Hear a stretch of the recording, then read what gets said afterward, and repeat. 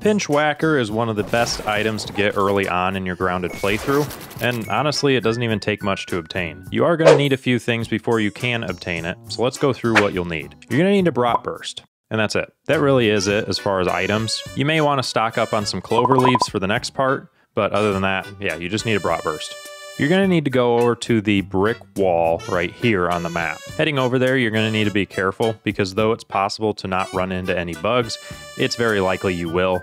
And if you're early game, well, mosquitoes. Once over there, you're going to build up to this portion here. You can use clover leaves as I did on the screen now, getting weed stems to support it, or you can use this building method that I learned after recording this. Another method I saw is if you get up on top of the wall and jump down, you can use a dandelion tuft to float right into where you need to be.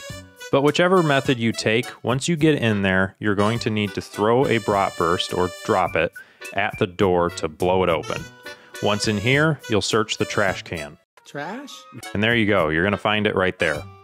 While you're in here too, make sure to pick up the Rotten Berry Charm. A couple of notes about this weapon is that there's only one of these per world. Yes, that means that you and your friends may fight over it in a multiplayer session. It also takes repair glue to repair the item. As I said earlier, the Pinch Whacker is possible to get early on in your game, but maybe you want to wait and make the journey later on when you have more armor and more resources. So you might find use in this video that I've done on which armor is best. So check that out.